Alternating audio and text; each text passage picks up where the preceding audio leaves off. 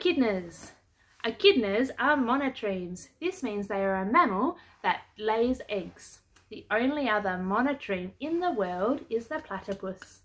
Echidnas mostly live in Australia but can also be found in New Guinea.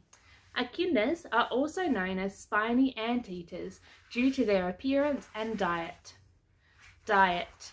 Echidnas are insectivores and eat ants and termites. The echidna digs into the ant or termite nest with its front paws and extends its long sticky tongue into the nest. The insects stick to its tongue where they are drawn into its mouth and crushed up. Echidnas are not immune to ant bites, so they have to roll over and scratch to get the biting ants off. A hungry echidna can eat up to 200 grams of ants in just 10 minutes. Habitat.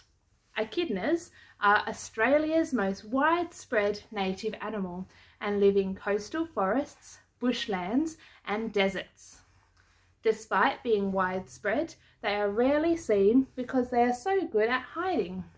They hide in vegetation, rocks, logs and burrows. They have even been known to sleep in burrows dug by wombats and rabbits.